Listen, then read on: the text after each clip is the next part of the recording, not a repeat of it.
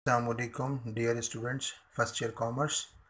कल की क्लास में भी हमने स्पेशल जर्नल्स को कंटिन्यू किया था। आज हम उसको मज़ीद आगे बढ़ाएंगे। स्पेशल जर्नल्स कल मैंने आपको जिस तरह से बताया था, special journals are prepared for specific purpose.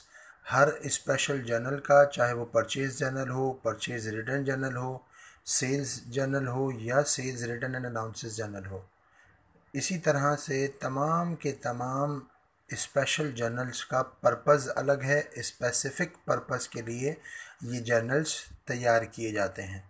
In journals को तैयार करने का मकसद किसी भी किस्म की स्पेसिफ़िक ट्रांजैक्शन को रिकॉर्ड करना होता है।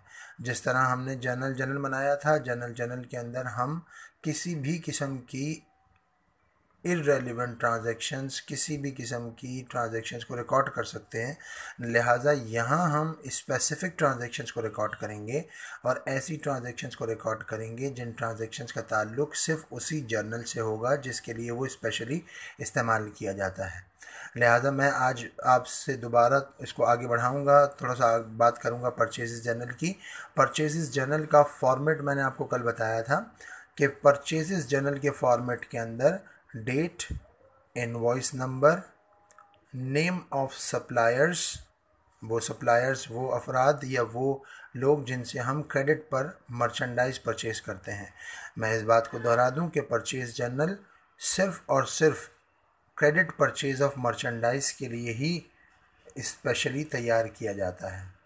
परचेज़ जर्नल को तैयार करने का मकसद, परचेज़ जर्नल को प्रिपेयर करने का मकसद ही सिर्फ ये होता है कि हम इसमें सिर्फ credit purchases of merchandise record करेंगे। अदरवाइज़ अगर मर्चेंडाइज भी अगर परचेज़ की जाएँ और वो कैश पर परचेज़ की जाए तो उसको हम इस जर्नल में रिकॉर्ड नहीं करेंगे। इसलिए यहाँ पर पर्टिकुलर्स की जगह नेम ऑफ सप्लायर्स आता है, यानी जिन जिन सप्लायर्स से हम मर्चेंडाइज ऑन क्रेडिट परचेज़ करेंगे उनका एक लिस्ट और उनका डेटेड ट्रांजैक्शंस हमारे पास यहाँ आ जाएगा। नेम ऑफ सप्लायर्स के बाद पोस्टिंग रेफरेंस का कॉलम मैंने आपको बताया था, उसके बाद अमाउंट का कॉलम है जिसके अंदर हम हर ट्रांजैक्शन का एक अमाउंट नोट करेंगे कि जो अमाउंट ऑफ ट्रांजैक्शंस यहाँ रिकॉर्डेड होगा। अब मैं आपको एक ट्रांजैक्शन की मिसाल से इसको समझा रहा हूँ। अप्रैल 1 जस्ट सपोज डेट है ट्रांजैक्शन की, और नेम ऑफ सप्लायर इसमें हमने परचेज़ की अहमद एंड सन से। सपोज ट्रांजैक्शन किस तरह से बनेगी, purchased merchandise from Ahmad and sons, purchased merchandise from Ahmad and sons on credit.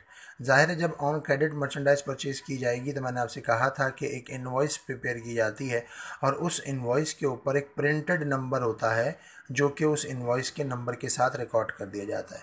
लिहाजा मैंने ये फ़र्ज़ी तौर पर 9247 एक नंबर दिया जो कि इनवॉइस का नंबर है। इसी तरह से यहाँ नाम, जो नेम ऑफ सप्लायर आया अहमद एंड सन्स, और जो ट्रांजैक्शन का अमाउंट था 28,000 सपोज़, वो हमने अमाउंट के अंदर रिकॉर्ड कर दिया। इसी तरह से फिर दूसरी ट्रांजैक्शन हमने की अप्रैल 5 को, हमने इनवॉइस नंबर दिया जो फ़र्ज़ी हमें दिया हुआ होगा और हम जो इसको रिकॉर्ड करेंगे, और फिर हमने एक और सप्लायर से ट्रांजैक्शन की जिसका नाम बशीर ब्रदर्स के नाम से था। वही ट्रांजैक्शन होगी, suppose purchased goods from Bashir and sons या बशीर ब्रदर्स ऑन अकाउंट, और इसका अमाउंट हमने यहाँ रिकॉर्ड कर दिया। इसी तरह से तीसरी ट्रांजैक्शन हमने की अप्रैल 9, और इसका हमने एक इनवॉइस नंबर दिया और फिर उसके बाद हमने सप्लायर का नाम दिया लाइक अमीन स्टोर्स। अमीन स्टोर्स से भी हम इसी तरह से ट्रांजैक्शंस होंगी कि purchase goods from Amin stores on credit.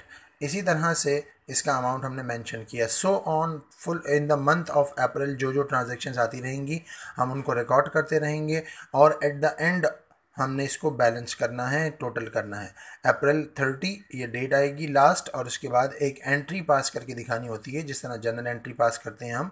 तो क्रेडिट परचेज़ के लिए जो एंट्री पास होती है purchases debit accounts payable credit, उसी तरह से हम एंट्री पास करेंगे और सिर्फ परचेजेस के सामने हम यहाँ टोटल अमाउंट लिखेंगे। ये तरीक़ेकार है स्पेशल जर्नल्स का। इसको हम क्लोज़ नहीं करते, इसको हम यहाँ बैलेंसिंग करते हैं। ये एक ऐसा फॉर्मेट है स्पेशल जर्नल का जिसको सिंगल कॉलम जर्नल कहते हैं, और सिंगल कॉलम जर्नल में हम इसको इसी तरह से रिकॉर्ड करेंगे। अब इसी तरह से किसी भी किस्म की कोई अगर आगे प्रॉब्लम आपको आती है तो वो काइंडली आप मुझसे रब्ता कर सकते हैं। बहुत शुक्रिया।